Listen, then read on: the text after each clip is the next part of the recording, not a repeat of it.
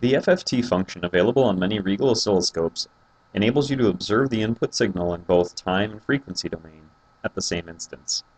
Here's a brief experiment to highlight some of the features available with the FFT function. Let's test the AC line of the power supply to a test circuit board.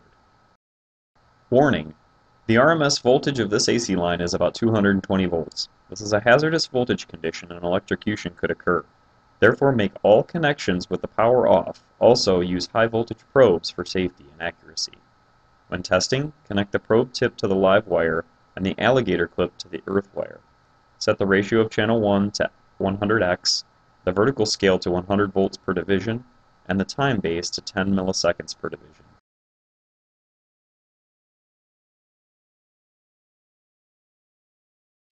Now we can see the AC line waveform on the screen. Turn on the RMS measurement and frequency measurement.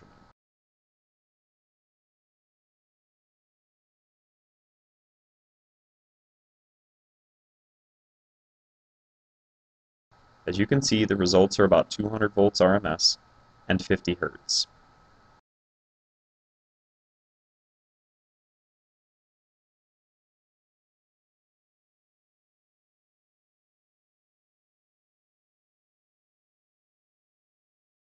Now choose the FFT function,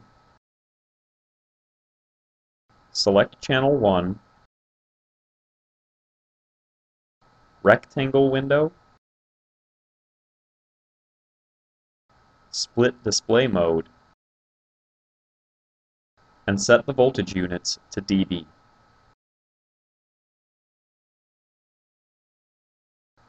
Use the multifunction knob to adjust the vertical amplitude and vertical position.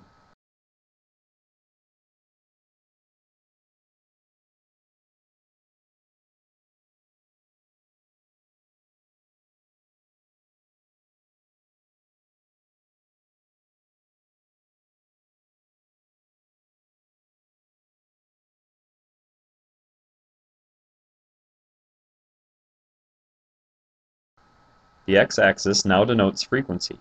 We can use the horizontal scale and position knobs to move the trace to a more suitable location on the screen. Then, open the cursor function. Choose Manual Cursor. Set the cursor type to X and set the source to Math.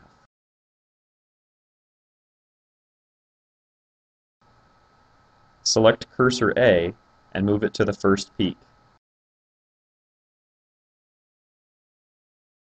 The reading of Cursor A is 50 Hz, the fundamental frequency of the AC line.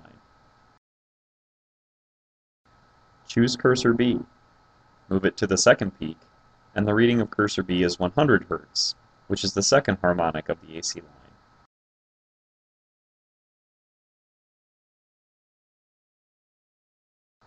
Set the cursor type to Y, and now we can also measure the voltage of each harmonic.